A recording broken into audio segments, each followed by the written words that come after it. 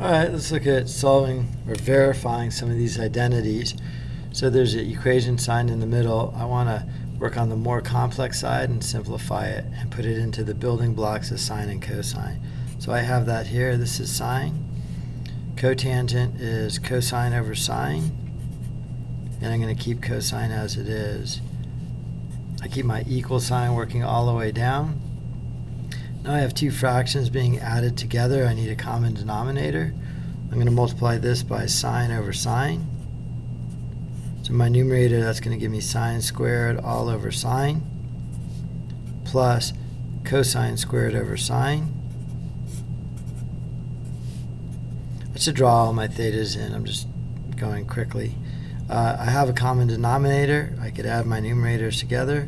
Sine squared of theta plus cosine squared of theta all over sine. And I could see that. Hopefully I recognize that as a Pythagorean identity. So that's 1 over sine. Then I know that's a reciprocal identity. It's cosecant. So cosecant of theta is equal to cosecant of theta. They're always hard until you see them done, and then they seem easy. So again, first thing I do is I put them all into the first thing I do is decide which side to work on. I always take the more complex side and work to simplify it. The second thing I do is I put in the building blocks of sine and cosine. And then I'm trying to combine terms together to get it into a cosecant. Take a look at another one. This one right here is 1 minus tan of theta quantity squared. So that's the same thing as 1 minus tangent of theta times a quantity 1 minus tangent of theta. So I'm going to FOIL that out. My first terms, FOIL first.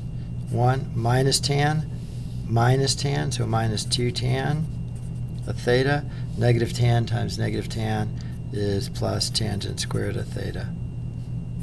Okay, and I can see right away I'm approaching the right answer because this minus 2 tan is the same as this minus 2 tan of theta. And then anytime I see a square, I'm thinking Pythagorean. I know that tangent squared of theta plus 1 is equal to secant squared of theta. And I can see that's where I'm going. So I take that, and I use a Pythagorean identity with tangent squared, and I replace that with secant squared of theta minus 2 tan of theta. And then that's what I was asked to prove, secant squared of theta minus 2 tan of theta. So really first thing I did here was figure out which side to work on. Left side's more complicated. I opened it up by foiling it first, outer, inner, last. And then I used Pythagorean identity to replace this with this. And then it all came together. Let's do one last one right here. It really helps a lot to have the identities right in front of you so you have something to refer to them with. So here, left side's much more complex than right.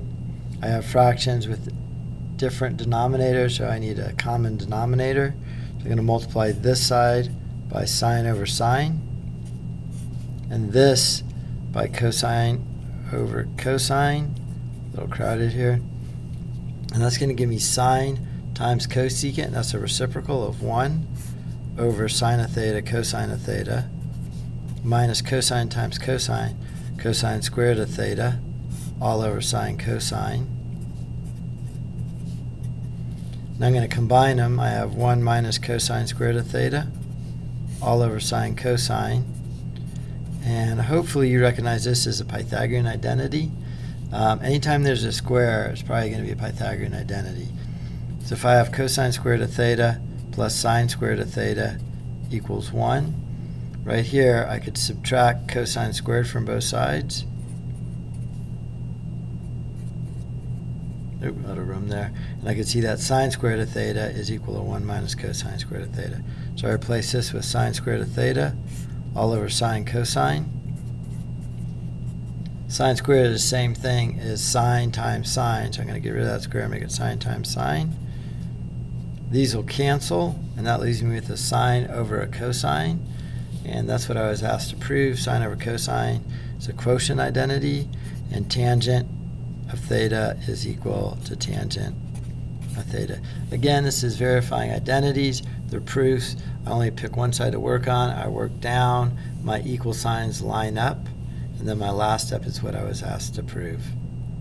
Those are 3 example problems there.